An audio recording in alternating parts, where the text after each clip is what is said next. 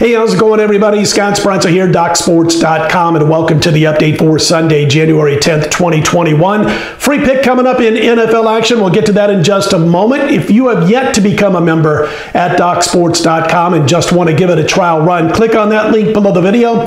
Get yourself set up for a free $60 account, which you can use on any of my daily packages or anybody else at DocSports.com. Coming up, another big day in basketball and football yesterday. Just one NFL play yesterday, but we cashed with the LA Rams. They got the outright win over Seattle. College basketball, another winning day led by a 7-star play on Seton Hall. They got us the money, getting the win over the DePaul Blue Demons.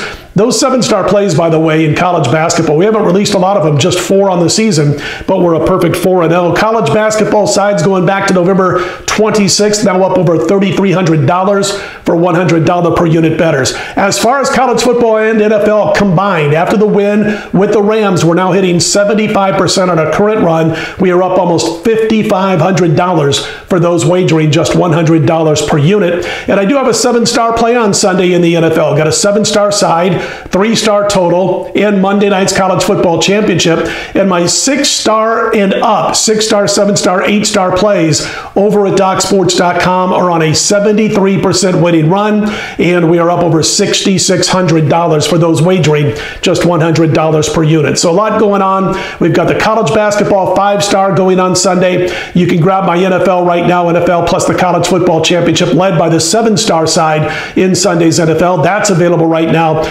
Also, after passing in Saturday's NBA, back on Sunday with 2 underdog sides. So you can check that out if you wish also in the NBA. PGA final round matchup also posted. You'll be able to get that on Sunday morning on my homepage at DocSports.com. So a lot going on for me, as you can tell. And let's punch up the line right now because we're looking at the clash between the Bears and the Saints on Sunday. And the line right now for the most part is 10, some 10.5s out there.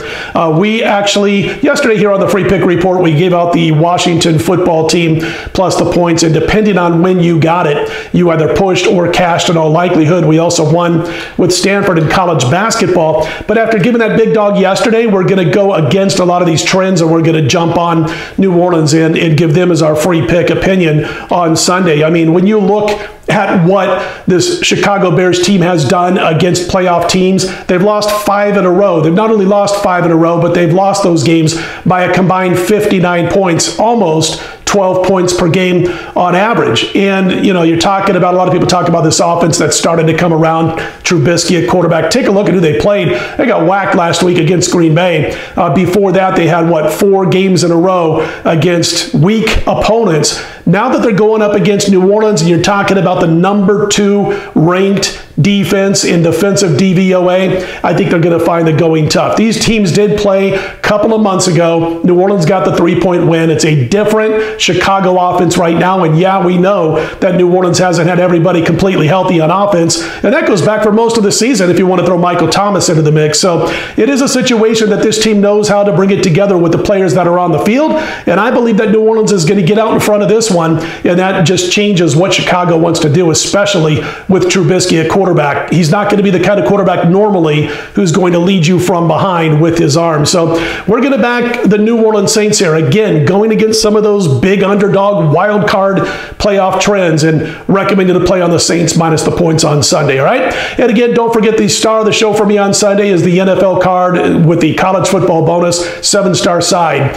Obviously, not the clash between the Bears and the Saints, but a 7-star side in Sunday's NFL. If you like the videos, click on that thumbs up button and be sure to subscribe. I do appreciate those who have done so thus far. Let's put Sunday in the win column. I'm Scott Spreitzer, DocSports.com.